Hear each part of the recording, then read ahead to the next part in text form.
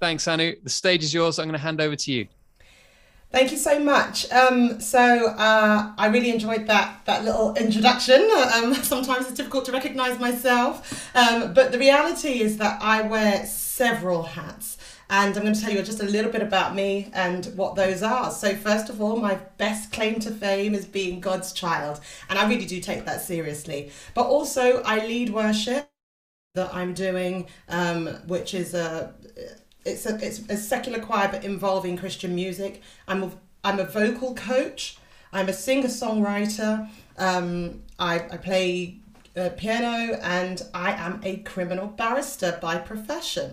So we're going to examine the title countercultural living, and first of all, I'd like to dive straight in with what might this actually mean. So, first of all, I'll start with the perspective of the world, the dictionary meaning of it. So, counterculture, a noun, a way of life, and a set of attitudes opposed to or at variance with the prevailing social norm. So, that's our standard dictionary definition of what counterculture itself means. But I'd like to really focus on a biblical perspective, if you may. And here we have it. John 17, when Jesus prays for the church. For me, I think this is a really powerful way of putting it that Jesus did, and showing us what we do in our relationship to the mainstream and the rest of the world. And I'm sure we know it very well. I have given them your word, and the world has hated them, for they are not of the world any more than I am of the world. My prayer is not that you take them out of the world, but that you protect them from the evil one. They are not of the world, even as I am not of it. Sanctify them by the truth. Your word is truth. As you sent me into the world, I have sent them into the world. For them I sanctify myself, that they too may be truly sanctified. And so I think that this is a really good place to focus on and to really anchor ourselves in when we're talking about our position within the rest of the world, and what we are expected to do and how we live our lives. So I suppose my first question to you, and this is a rhetorical one because at the moment I can't actually see your questions, but my first question to you would be, is it necessary to be countercultural in the dictionary sense of the word?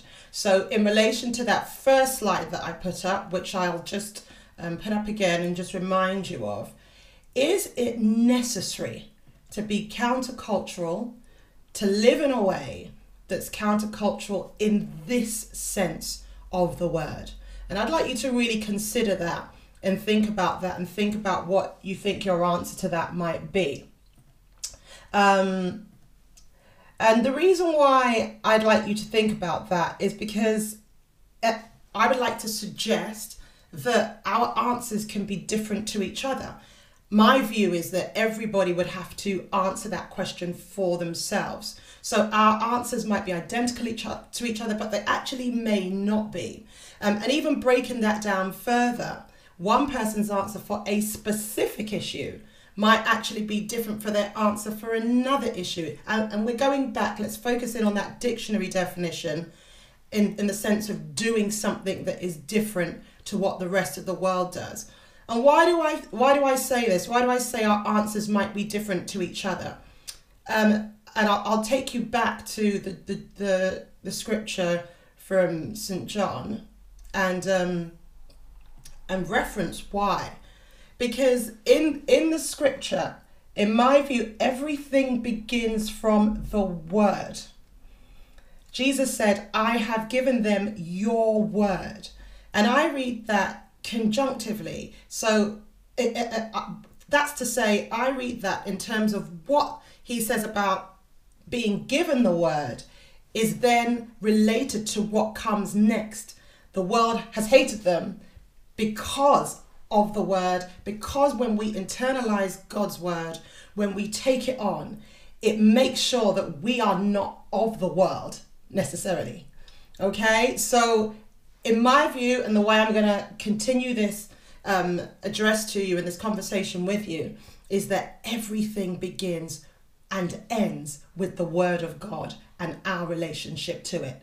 And so when you look at things from that perspective, it may or may not take you away from what the mainstream thought of the world is.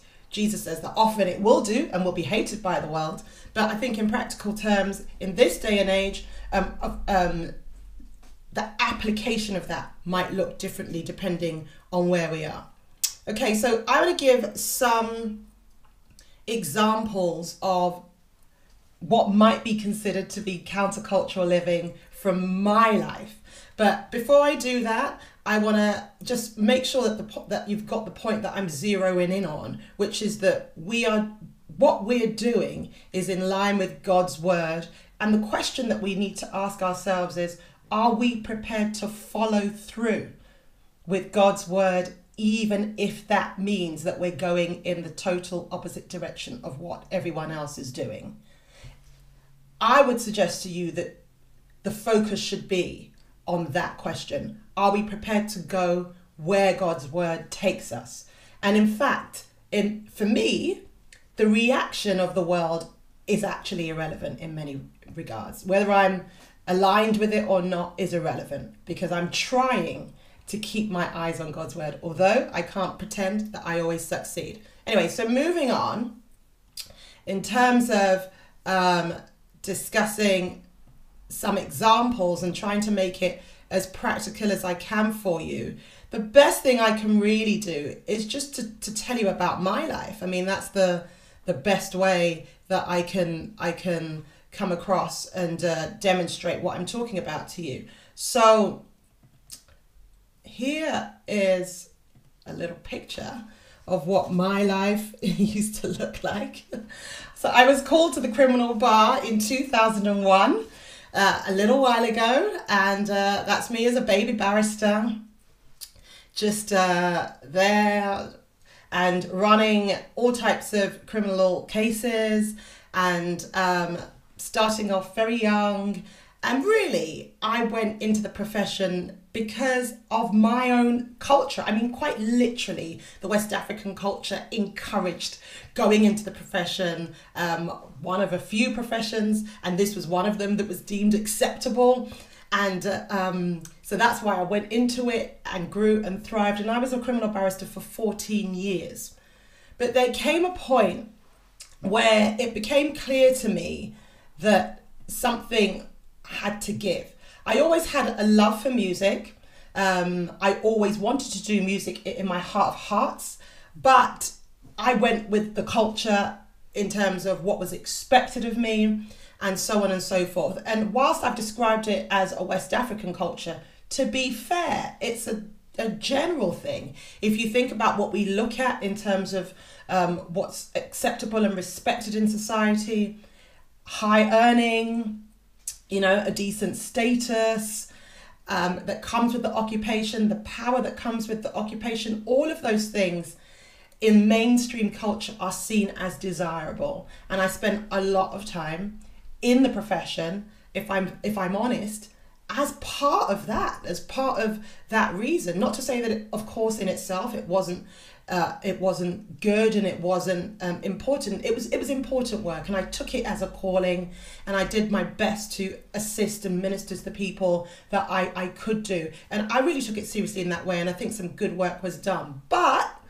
the initial entry into it and the maintenance of it over that time had a lot to do with what society thought I should be doing and what I thought I should be doing in accordance with that.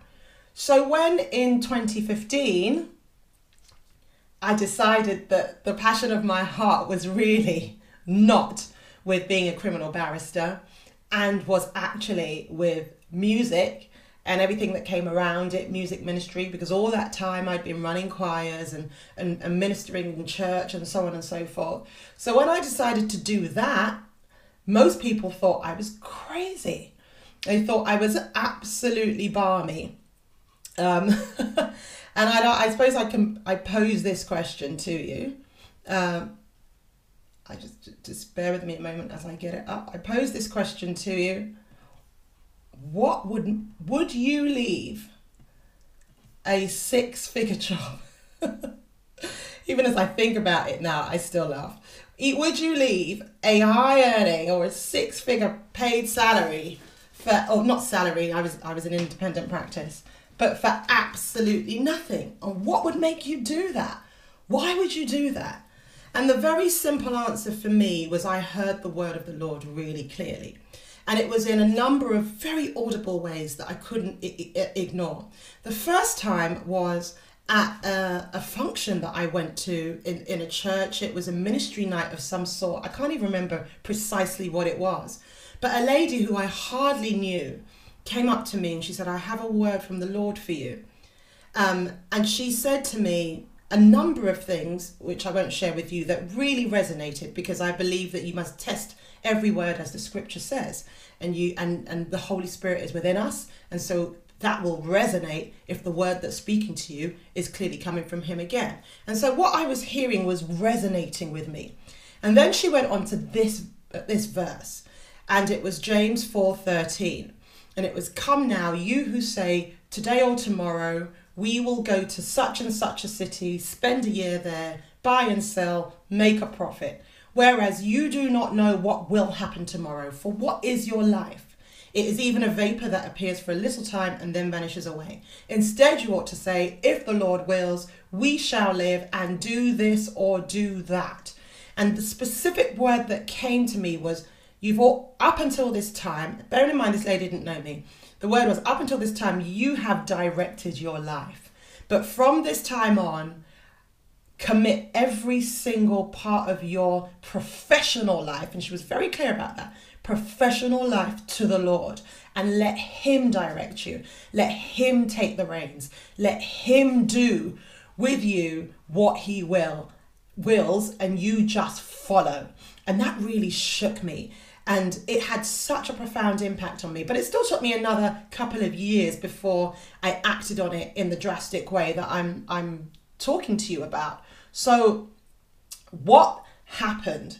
Well, the work in terms of the music work that I used to do all the time, that continued on. I was working with the choir that I was working with significantly at the time, called the Reapers Choir. And we were doing lots of things. We were invited to so many places, 10 Downing Street, Kensington Palace, the Royal Albert Hall, and so on and so forth, just to minister, and from church to church. So sometimes we'd be singing to 3 people, and sometimes we'd be singing to thousands of people.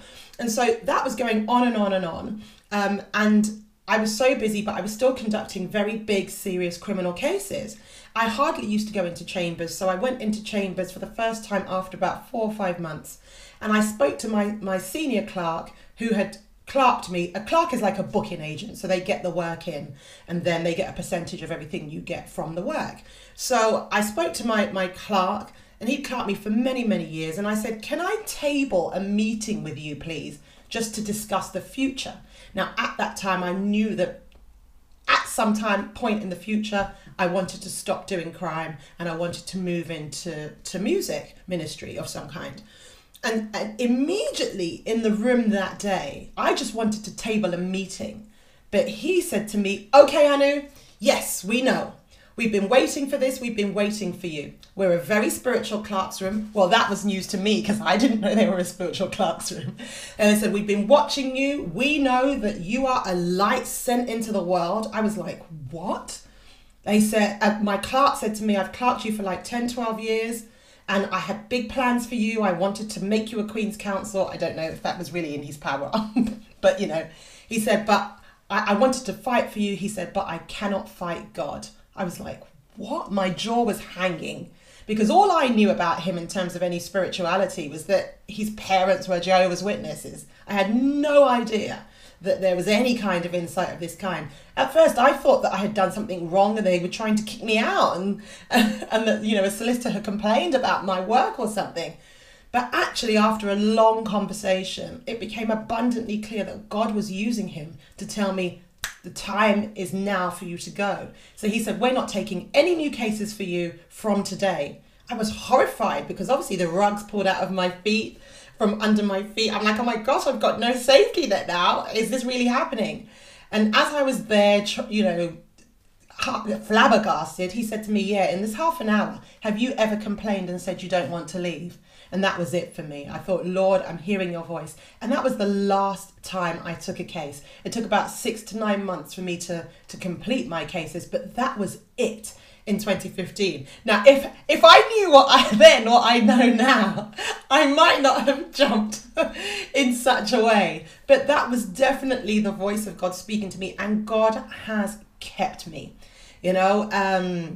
It hasn't been an easy road by any stretch of any imagination, so I'm not going to pretend that. But as we speak, I'm about to start a new job as music director in an organisation in Liverpool. So the journey has been incredible, and I've done my best. I can't say I've always done it, but I've done my best to follow God's word. And so I'd like to issue that as a challenge to you. I know that a theme of this entire conference has been Joshua 1:7-9, be strong and courageous, be careful to obey all the law my servant Moses gave to you. Don't turn from the left to the right, that you might be successful. Now, I'm not going to pretend that I've done that, but I did try. And I didn't even know that I was being courageous. The rest of the barristers kept me on the door of chambers for a good few years because they didn't think that I would stay out. They thought I was coming back. But by the grace of God, that was it. So can I encourage you to be strong and courageous? All right, the next thing I'd like to talk to you about is, in terms of countercultural living, is on a slightly different topic, a very different topic, in fact. So I'm shifting gears. And can I indicate immediately to you, please, that there is a trigger warning in terms of the things that I would like to discuss. So issues of a sensitive nature regarding sexual abuse will be discussed now. So please, if it's something that you find very difficult, please switch off, go and have a cup of tea or something like that. And because I really want you to be safe and healthy and not troubled in any way. But during the pandemic, and nobody needs to be reminded of the effect of that, I had to come to terms with a lot of my childhood and how traumatic a lot of it was. Half of it was amazing. I had wonderful God-fearing parents, a wonderful family, a wonderful church community. And I really mean that. And by and by, I was a very happy child and a confident child. But I was hiding a very dark secret. And that was that I was being abused by a close family member of the church who, in fact, called himself a Christian too. A close family member, sorry, I said of the church, I didn't mean that. I meant a close family member who called himself a Christian too. And it was a very difficult time during the pandemic because I had to come to grips, over 40 years later, approaching 40 years later, of what that meant for me. We all had time to think and so on and so forth. And, that, putting that in the context of growing up with all these things, and that's me singing, well, I'm not really singing, I'm just standing by a microphone, but that's in the church. A supportive community, singing in the church choir, singing solos and leading songs. I did start that from the age of 7, so from a very young age. But, why was this able to happen? And so during the process of grappling with this during the pandemic, I sought therapy, which I really recommend. It was very helpful for me. And there came a point where I thought, there must be an opportunity for me to use everything that I have done in my life, the law, the music, the teaching. I was working with up to 1,000 children a week once I moved from law into music, in schools, in primary schools and secondary schools. So all of that, I thought to myself, there must be a way to combine all of this and join the chorus of people who are really speaking out and just being able to intercept and speak to children through a really fun, musical way to give them the tools to protect themselves. Because I just thought, if such evil could be pervasive when I had the best of everything in terms of God, church, family, extended family and community, and still I was a victim, there must be a way of penetrating the church environment and schools and every kind of environment with a resource that would really assist. But before I go on, I want to ask you this. What would you say if I told you that even speaking up about child abuse or racism, in my view and in my experience over the last couple of years, is countercultural to the norm in the Christian community and the general community? And I'm saying that countercultural in the dictionary sense of the word, not in the John 17:4 bit. And I just pose that question to you, and I'd ask you to consider whether you agree with that or disagree with that. And you think to yourself, do you hear this discussed a lot, what I'm about to discuss or what I'm discussing with you? Is this something that's really taken up? I mean, safeguarding issues now are, thank God, in church. But in terms of taking preventative measures, in terms of being proactive, in terms of really reaching out and saying, what can we do about this? About sexual abuse, about racism, because I then moved on to discuss racism because actually I've suffered that too.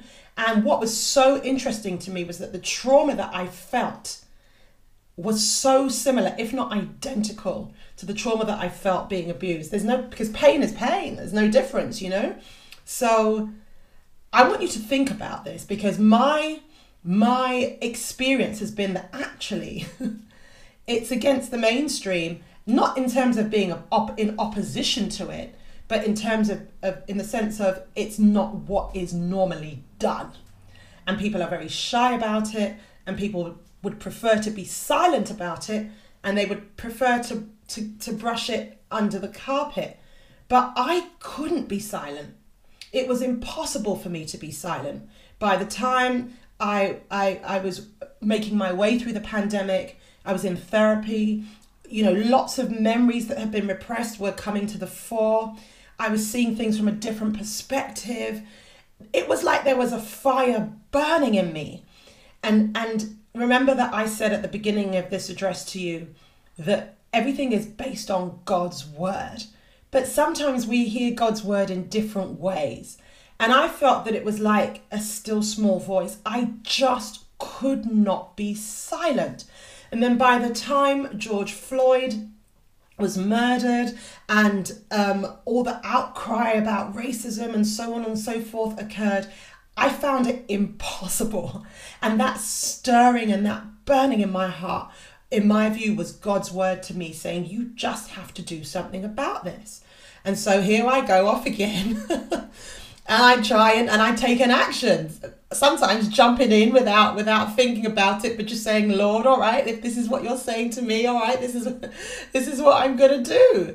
So I decided to do what I just spoke to you about, and to make some resources to deal with the issue. And I'd like to share with you the very first one that I made. It's called Precious and Private. I'm just going to play a very little clip for you. Hopefully all the technical things work. Please, can somebody tell me if it doesn't work, if you can't hear the sound or if there's any issue. And the point was to put it in very, very innocuous, harmless, child-friendly, fun language and animation, so that it's a tool to communicate with children, whether in schools, classes, Sunday schools, at the home, in terms of Precious and Private. And yet the children don't even know the gravity of what you're discussing. They just think it's another fun thing that they're watching, but they're internalizing the messages. And that was the idea behind it. So that I set up an organization and an initiative called Difficult Discussions, Easy Songs. And that's the whole idea behind it. So I'll just play this one for you now. It's only about a minute or so. Then I move onto my shoulders, my arms and my hands, to my belly, then my legs and my knees. It's so precious to me, oh precious to me. There are places that I've missed out, my my chest and my bottom, back and front. Anywhere that my underwear covers up for me is private. My body is precious and private to me. Some parts you can easily see, the rest is private. Don't touch it. And if anyone asks for a look in a way that'll make you feel it, I don't really like that. Private. Don't look at it. Okay, so that was the first one that led me into it. And then I was commissioned by a Church of England church who had a look at that and said, hang on, we want to do this about racism, but we want it with biblical content. And so I was like, that would be amazing. And so I'm about to show you what we did with that. And that resource is called We Are One, and it's comprised of 2 songs. The first song is called In His Image, and it's based on Genesis 2:26. And the second song is called You and Me, and it's based on Micah 6:8. So the easiest thing for me is just to show you the little advert. Please forgive me, it's not a sell. I'm just showing you something that I've done that is actually countercultural. So here we go.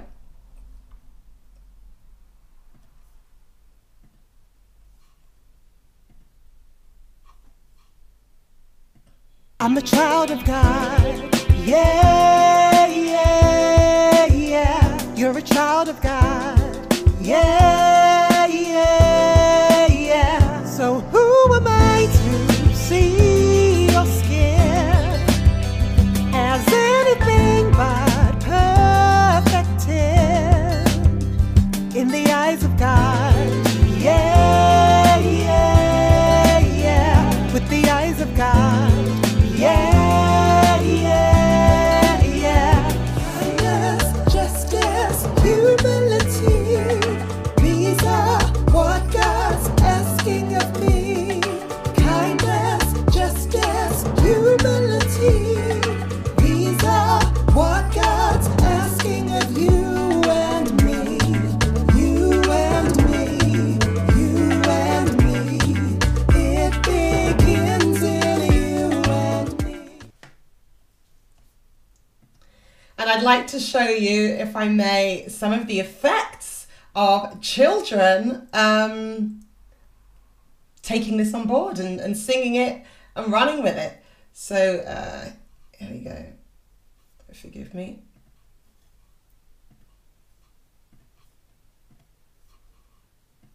I'm a child. And teaching future generations to live according to God's word and counter to culture. Here we go.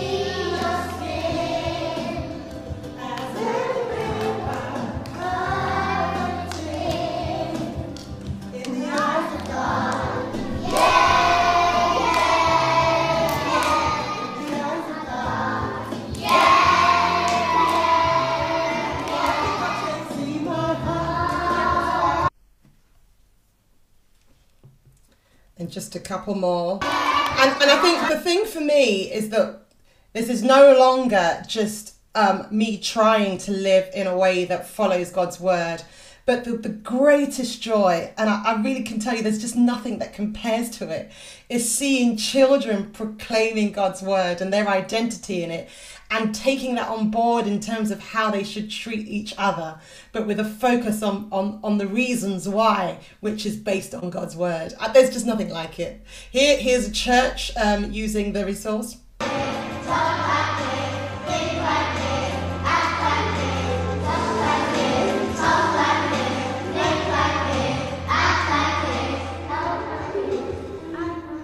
So that's the end of the song where they're saying, so if we really love each other, love each other as God says we should do, let's walk like it, talk like it, think like it, act like it.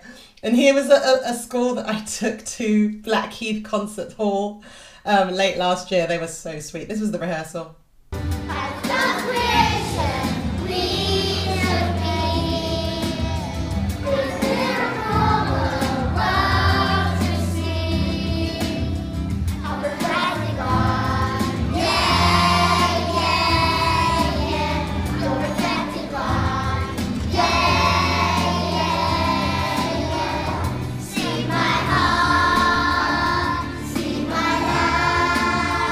think I'll stop that there. And the words they were saying were, as God's creation, we should be his mirror for the world to see. Oh, sorry, I beg your pardon. As God's creation, we should be his mirror for the world to see. I'm reflecting God. Yeah. You're reflecting God. Yeah. And so I come to the end of my address to you. And just to wrap it up, I would say that following God's word is the key to all of this. Whether that makes you countercultural or not, in my view, is really not the point. I do think, however, that following God's word is likely to make you countercultural. It's likely, more than likely, to bring you away from the mainstream view, but not necessarily, because I mean, in some ways, you know, the world is talking about the impact of race and identity, but we know that the way that we see identity is different from the way the world sees identity. So even in that, there are nuances and divergence. But for me, the real point is focus on God's word and not everybody else's reaction. The little bonus point that I would slide in here before I finish, is that the daily decisions are the hardest. So I've taken, you know, big things, changing jobs, creating this resource as illustrations for you that hopefully you can take something from. But in practice, actually, I have found that the decision to love even though I'm upset, the decision to forgive even though I'm exceptionally hurt, and without apology, the decision to choose the scripture over what everybody else says, to choose God's word over what my present circumstances say, over how I feel, over what I want. I find that those decisions are actually the hardest. And so those are the things that I struggle with every day. But if I have small victories in those things every day, then they make it a little bit easier to try and achieve the slightly bigger things. And I think I'll finish there, and I hope I've come in on time, and I hope that you found this useful.